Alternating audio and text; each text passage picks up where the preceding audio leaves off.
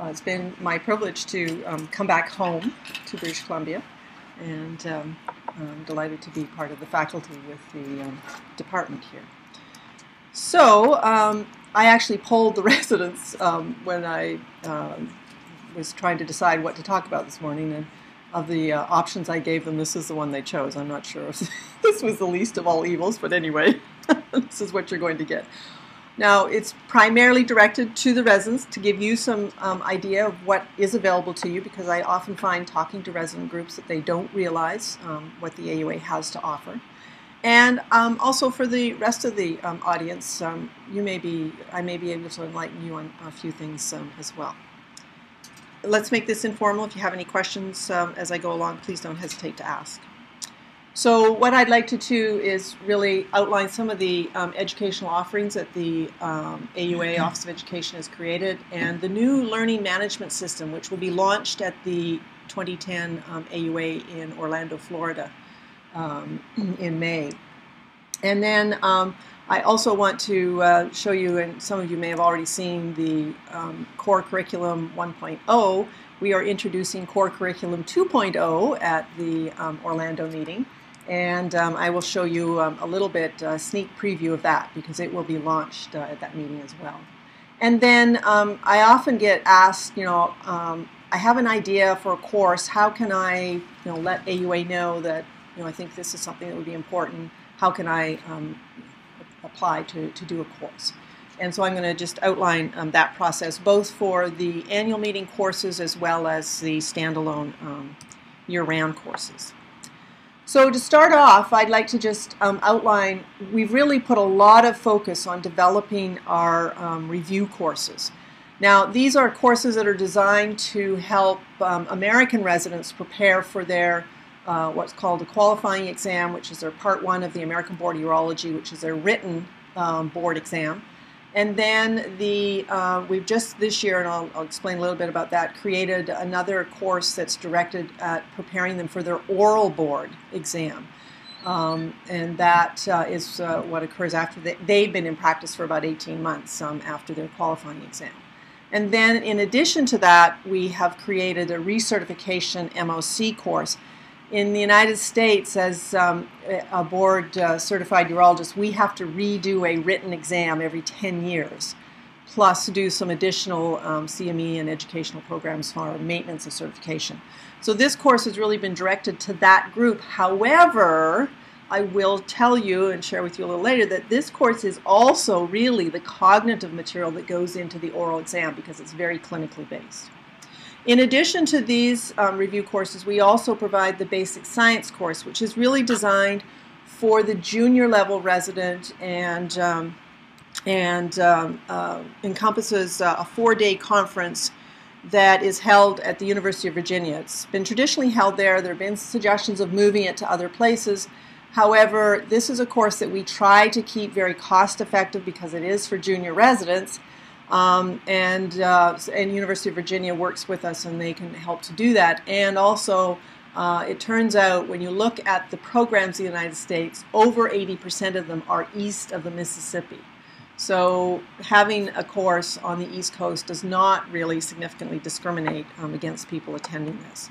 The emphasis of this course is on basic sciences and the clinical applicability to urology. This year, we have 2 pre-course courses. In other words, the day before this course starts, there's a urodynamic and pathology for urologists course. Dr. Painter has done a great job of putting together the pathology for urologists. This course may lose its appeal, as the American Board of Urology is actually taking out the pathology part of their QE qualifying exam. So it'll be interesting to see how many people actually attend this. The annual review course, again, is a traditional course that's been going on for many years and has gained a superb reputation. It is basic urology knowledge, and as I said, it's preparing residents for their Part 1 of the American Board of Urology qualifying exam, which is equivalent to your written Royal College exam. We do find we get a lot of Canadian residents that come to the annual review course. And interestingly enough, we also it's very popular with practicing urologists. They find that this is an excellent place to come and really get updated on the nuts and bolts of urology. It has been held in New Orleans and will be there again this June. We do tend to move that course around a little bit around the country. Again, we try to keep this course very cost effective and keep the registration cost down to a minimum just to cover our costs. You would be amazed how much it costs to run these courses. Just for having Wi-Fi alone in the conference rooms costs between $20,000 and $30,000. It is just, it's unbelievable what the costs are, and I did not truly appreciate this until I started looking at all these details. So we try very hard and the AUA is a non-profit organization, and we try very hard to just break even on our courses, and we are not necessarily making money. So especially with these review courses, which we feel are really geared to residents. This was a new course, the AUA Recertification MOC course. This was a new course this year, mainly because there was a great deal of angst when it became required in the past sort of 2 to 3 years. Just about every practicing urologist, not all of them, there's a group that's grandfather claused in before 1990 that don't have to do their recertification exams.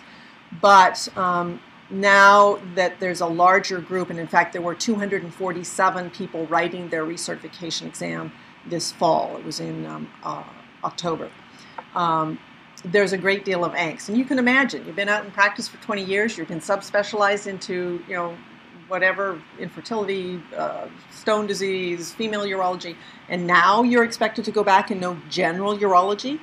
So we created this course very specifically. It was a 2.5-day course last year. We're going to make it a 2-day course this year, so it's going to be really focused.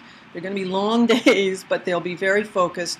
It's practical and clinically specific. In other words, it really looks at guidelines, clinical issues. It's not basic science. So you're not going to get embryology, anatomy, and physiology, because that's not what is on this exam. This exam is very much clinically oriented.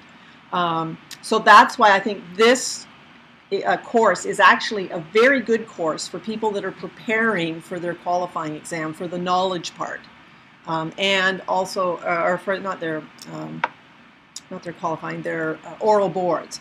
This is exactly the material that will be on oral boards in case scenario presentations. We actually, last year when we were planning this meeting, because we figured there'd be about 250 people taking this exam, we planned to have 250 people in the course, figuring that it probably wouldn't fill to that.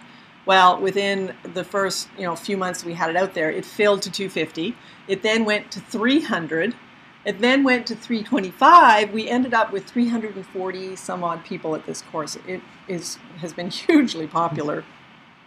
And we ended up at the last minute, because there were so many people that wanted to get into the course, but for whatever reason the dates that we had it weren't applicable to them. We actually did a live streaming of that course at the last minute. And then we have continued. That is purchasable online as a webcast as well. And we plan to do the same thing with next year's course. So if you can't go to it, you will be able to purchase the webcast. I don't think we're going to do live streaming next year. There were a lot of technical issues, and so I think we'll just have the webcast enduring materials, but you can purchase that if you're not able to go to the course. It's in, I didn't know where Tyson's Corner was. It's actually a suburb of Washington, D.C. And it's in September, and it's planned specifically to be 4 to 6 weeks before the recertification exam, which occurs in October. This was also a new course that we put on. This was the course designed specifically to help urologists prepare for their oral boards. This is their part 2 of the American Board of Urology. And this course is very much focused on the psychology of doing an oral exam and the concept of how to run through case scenarios, what kind of, because you're assessed in that exam not only on your performance and your cognitive performance, but also your professionalism and how you present yourself. So this course was really designed to do that. It's very highly interactive. We actually have them run through. They do 2 one-hour sessions with 3 case scenarios in each session, which is exactly what the oral board is. And but different from the oral board, they do get immediate feedback from their examiner as to what they did well, what they didn't do well. And then they have sessions where they get together and they can do mock questions together, talk about things that influence or may influence their performance, and really a lot about stress reduction, relaxation, because having been an oral examiner for over 10 years, half the battle is they defeat themselves because they get so nervous and so anxious. And if they can just, by the time you get to that point, you know the stuff. It's just a matter of staying calm, cool, and collected and not getting yourself in a great deal of angst. So this course is planned to be repeated. We're actually, for this first year, we only had 60 slots because this is a very complex course to put together. We've got, with the 60 people, we had 12 examiners. They were rotating people through every hour, and it went from 8 a.m. to 5 p.m. at night where they were going through these sessions. Because there was such a huge response to this, and we had such an enormous waiting list, we could not increase this course last year. We've increased it. We're going to increase it for 2015, and we'll have 120 slots in this course next year. And we are doubling the faculty so that we can accommodate. So this is going to be a big course, and we'll just see if it continues to do as well as it has.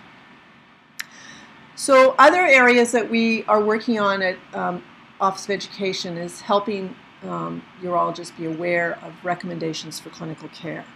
And of course, that is related to the AUA guidelines. This is a very rigorous process. There are full committees that are created. Stuart Wolf has been in charge of this, and for each various topic that needs to be updated, there's a committee put together. This past year, we worked on the stone disease and urotrauma, as well as management of hypospadias. The stone disease and urotrauma will be presented this year at the annual meeting. And that's what we are planning to do. That is, as each new guideline comes out, it will be presented, just like last year was the castrate-resistant prostate cancer, and the PSA screening guidelines came out. And so those were featured at the meeting as part of the plenary sessions, as well as a course. The other aspect that has become very important for American urologists is part of their MOC, Maintenance of Certification, as well as CME, is the issues of patient safety. And we do, in most of our medical centers around the country, we do very intensive crew resource management training. And it is required. As a surgeon at UCI, if I did not do my crew resource management, I would not get in the OR.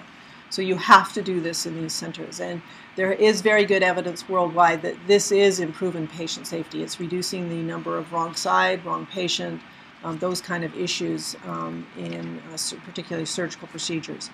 And the AUA has been very committed to this. And in our discussions with the American Board of Urology, and AUA is very unique amongst American surgical subspecialties in terms of our collaborative relationship with the board. Most surgical societies and their boards do not have a very good relationship. They're kind of like cats and dogs. But we actually have a very good relationship, and this was one area that the American Board of Urology identified as something that was important.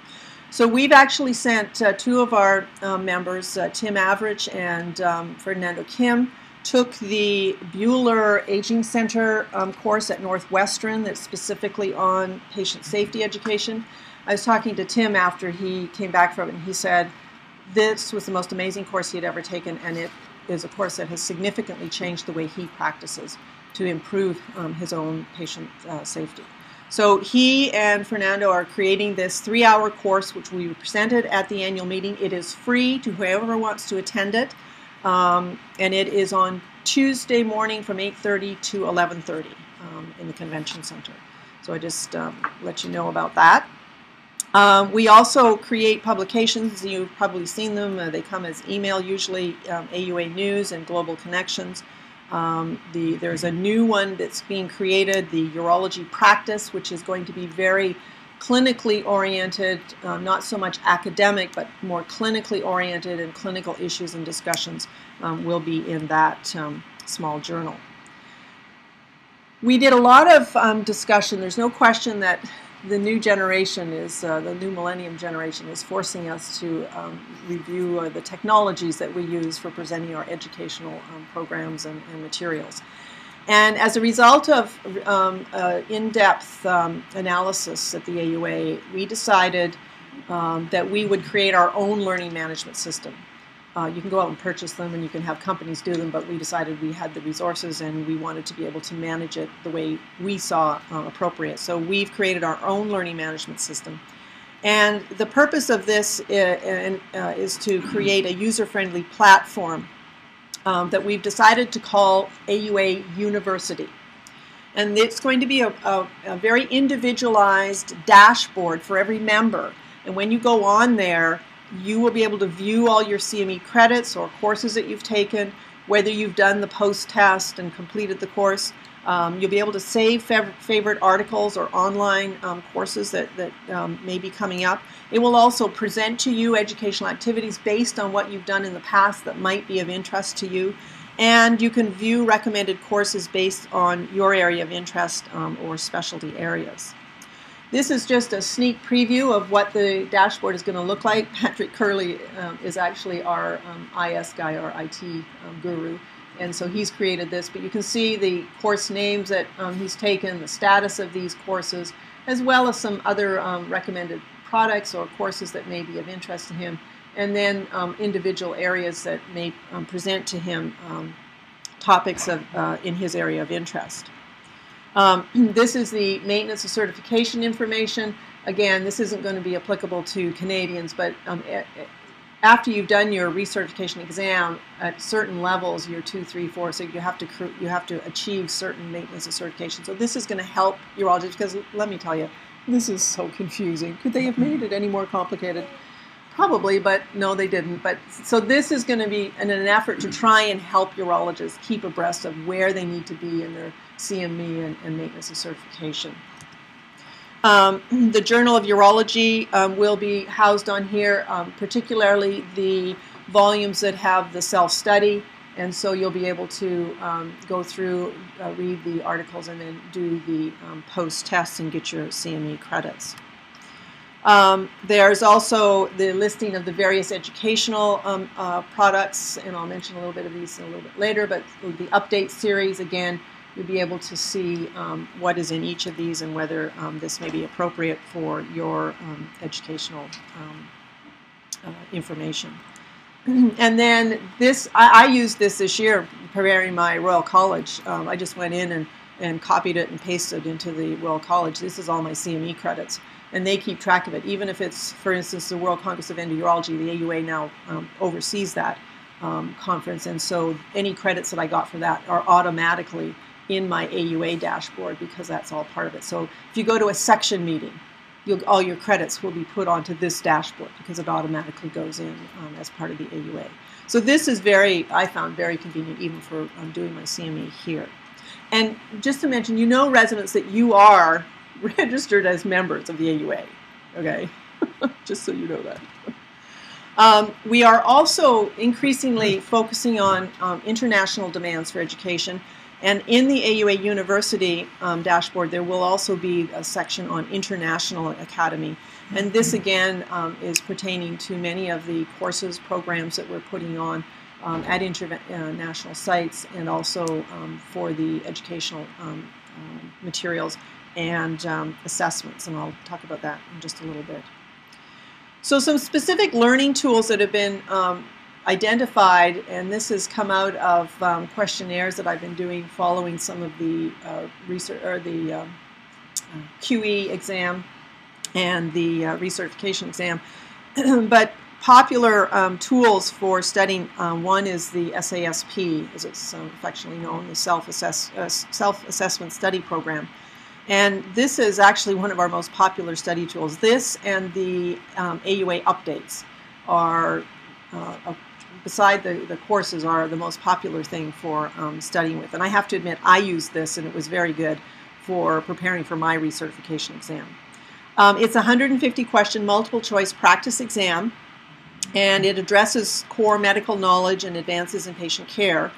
It can be done as spaced ed. And how many of the residents have used the spaced ed for SASP? One? Only one? Wow. Okay. It's actually really cool.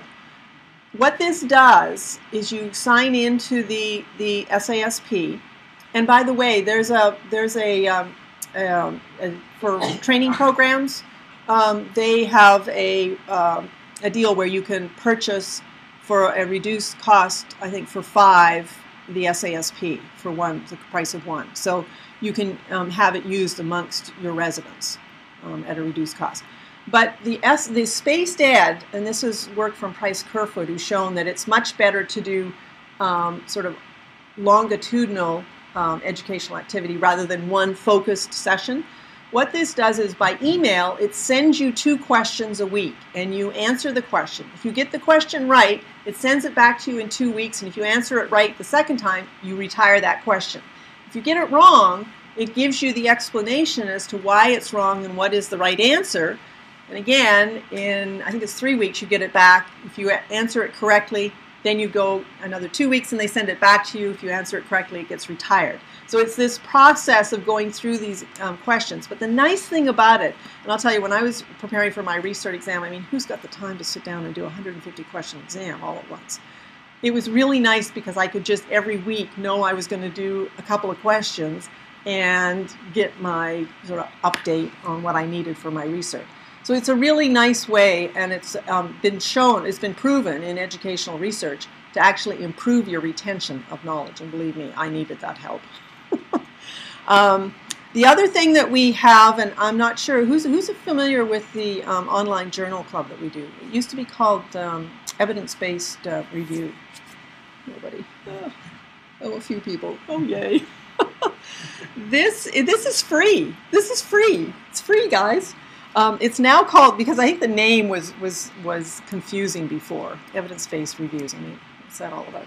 So it's now called the Online Journal Club. And monthly, there's a topical article that's posted, and then an online forum or discussion board with the expert. And then there's 2 very structured reviews that are written by clinical and methodological experts that are posted with regards to that article. And there's even a post-test, so you can evaluate and even claim credits if you want. But what it is doing is it's taking a very pertinent topic with a recent journal article and literally going through like a journal club review.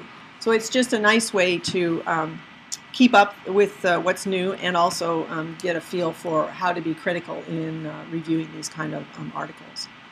We've recently also added Case of the Month. This was due to the donation by the group at Cleveland, I think it was actually, no it was Cleveland Clinic Foundation that had created this repository of case scenarios that they would present. And we've now turned it into the Case of the Month, and it's an educational resource that presents a new case, features a common or important clinical scenario. And again, you can work through it and look at the main principles of disease process as well as fundamentals of clinical evaluation and management. And this, again, I think is very good for residents. Actually, the group that has found it helpful that I found are the folks that are preparing for their oral boards. It just gives you another area where you can look at case scenarios and how to work through them. And the important thing about that is coming up with differential diagnoses and thinking about the options of treatment. And that's what this kind of a tool helps you do. We also have the AUA Update Series, which is a very popular program, not just for residents, but for practicing urologists also. It's in its 33rd year. I mean, it's amazing. This thing is just an amazing educational program. And it provides up-to-date information on 4 lessons a month for 10 months out of the year. It is available in print, although more and more we are encouraging people to go to the online format. And again, these are very concise, practically oriented lessons on very timely topics. The committee meets and decides, they discuss and decide what topics. So if you have topics that you think are important, you could either send them to me or to Peter Carroll, who is the chair of that executive group at the present time. And we pick very excellent authors and who are recognized for their expertise. I wanted to bring you up to date on core curriculum. I know many of you have probably seen this, and in its first iteration, it did not meet all of the needs of our residents. We met with the resident forum and the resident group during AUA, and so based on that, have turned it into more of a narrative format. And again, this is a sneak preview of what the new core curriculum 2.0 is going to look like. So it's going to have this feature where you will have a menu on one side. So if you want to, if you're looking at BPH and you want to go straight to looking at combination therapy, you can click on that and it'll take you right into that. But otherwise, it's going to be very concise narrative format, none of this bullet point format anymore. Kind of like a Wikipedia where we just give you the nuts and bolts. If you want more information than that, you can go to the references that are included in this. The other nice thing is that there are images that are embedded right into the material as you scroll down through the material on the topic. And if you want to, for instance, look more closely at one of the images, you can actually click on that and it'll bring the image up bigger so that you can see it more clearly. There will be the tables, again, included within the text. So rather than having previously there had been, table 1 and you had to click on table 1 and that opened up table 1. Now table 1 is right there in the text. And if you don't want to read it, you can just scroll right through it. But it's right there if you want it. Again, being able to click on the image that may be within the text and bringing that up in a larger format so that you can see it more easily. This is going to be not only compatible with your computer and your iPad, but your iPhone. So there is an app for this, so you can carry this around with you on your iPhone. The AUA completely supports the exam committee, which is created by the American Board of Urology. And this group is a very hardworking group of folks. They develop all of the questions for the SASP, for the in-service exam, and for the oncology knowledge assessment exam. They are also proposing to create a dedicated pediatric exam, which is coming down the pike. The AUA is who supports this. We create and support all of the meetings as well as the development of the exams. We do all of the statistical exam analysis, question, every single question on an in-service or an exam, like the OCATs, gets analyzed. And we look at these stats when the committee comes together. We look at each individual question. If a question has not performed well, it gets either thrown out completely or it gets rewritten and then reapplied in a future exam. So we really support all of this, which is a huge undertaking. As I mentioned, of course, the AUA presents the in-service exam, and you folks are part of that. This is considered to be a formative assessment, not a summative assessment for U.S. and Canadian residents. This year it was in November, and it was a 172-item multiple-choice question. There's often been the query as to whether it's valid to include Canadians in this assessment, and are we unfairly putting them at a disadvantage because of various aspects of differences in our healthcare systems as well as the way our lab values are set up. But anyway. But as it turns out, when we do that, and we've been doing this now for 3 years, doing specific statistical analysis to compare the Canadian residents, there's no significant difference between your scores and theirs. So cool your jet, guys. It is an appropriate exam for you to use in your formative process. For the first year, this year, it was in a computerized online format. So we had 218 proctors and program directors surveyed after the exam, and we found that the majority found the online registration process easy. 30% of the programs did experience some computer problems, but most of those turned out to either be resolved with AUA support, and the majority of them were due to problems at their own center, either firewalls that their center put up, or a couple of them had some isolated power issues. So in all, the computer ISE was hugely successful, and we will be continuing that format. It's certainly a lot easier to do. This shipping of these exams all over the country or all over North America is just a pain.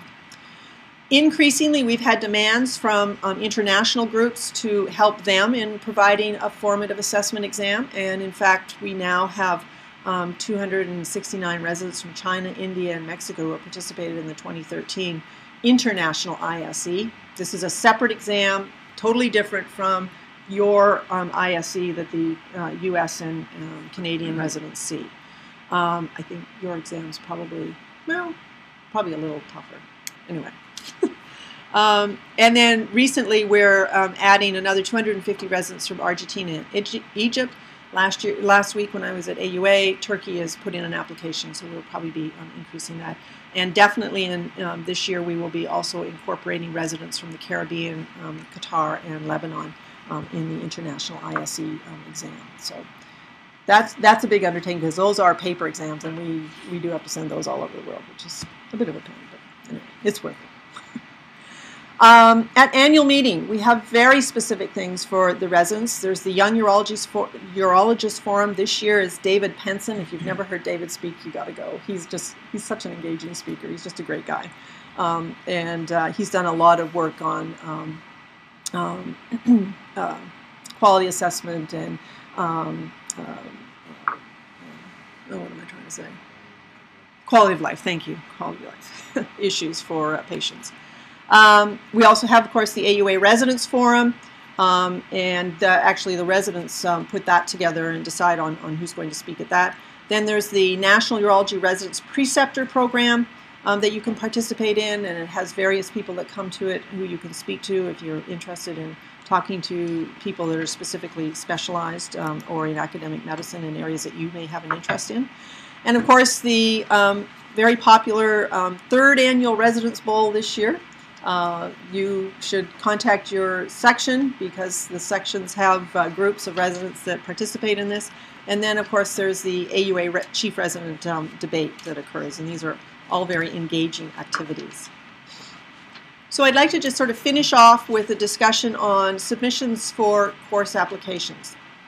We have actually this year a little over 100 ICPG courses being presented at the AUA. I normally get a little over 200 applications, and it is a rigorous process of reviewing each of those. If there are recurring course application, I will review all of the evaluations that came in from that course.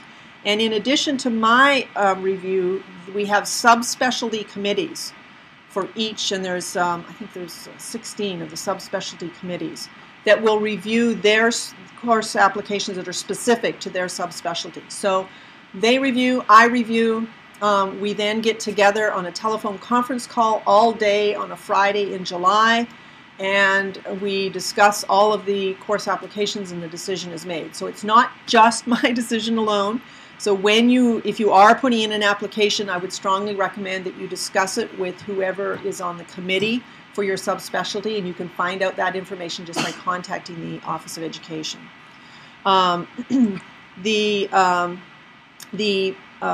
application process for annual meeting for the following year opens up mid-April, so in mid next month for 2015, course applications will open for annual meeting, and they stay open until mid-June. And then they are closed and we do our reviews, and then we meet at the beginning of July and decide, because the annual meeting is determined. We plan the entire annual meeting at that meeting we do in the beginning of July. So everything is organized and, well, not finalized, but it's beginning to be developed for finalization. Now there are also, as you know, standalone courses throughout the year that the AUA puts on. And again, this is just telling you things that the committees are looking for when you put in your applications for the annual meeting courses. Make sure they're applicable, particularly to general urology. That seems to be a big point, as well as if they have applicability to other healthcare professionals, such as nurse practitioners, physician assistants, those sort of people. Indicate that so that we can evaluate the course accordingly. And be sure you have well-developed learning objectives and address your specific educational need that you've identified. In terms of standalone courses, there is a formal application process for this as well. And you can go to this website, which will take you directly into it. And it's important in that application to emphasize the specific need for the particular course topic, clearly delineate the course objectives, and outline the involvement of industry, particularly if you're going to have a hands-on lab component. This is just the screenshot of the website. And the various courses that we have are live courses, didactic only. They may be didactic with hands-on skills training, or didactic with case scenario presentations, panel debates. And then we also have other course options are e-learning modules, which we're beginning to develop more and more, and the live course with e-learning. So again, delineate the practice gap, explain what the gap is, and then click on the menu to insert. So that's a very brief description of some of the opportunities and programs that we have available at the AUA. I've tried to focus primarily on resident education, but certainly we have other educational opportunities. This is all in an effort to achieve our mission. We had our ACCME, which is the Accreditation Council of Continuing Medical Education, site review last week. I was at headquarters on Friday, and I think we were very favorably reviewed by the two surveyors. They were quite impressed with the depth and breadth of our CME activities, and more importantly with the evaluations that we're doing of our educational activities. I review every single course evaluation and all of the comments that come back, and based on that and my discussions with the course co-directors, we determine whether the course will continue, what changes we will make, because we are constantly trying to meet the needs of our learners. I know I'm an old fogey, but I do understand that there's a change in the new millennium concept and what they need in their learning formatting. We are trying very hard to meet that need for you and make your educational urology to be a pleasant and enjoyable part of your careers. I'm happy to answer any questions or comments. Thank you very much for your attention.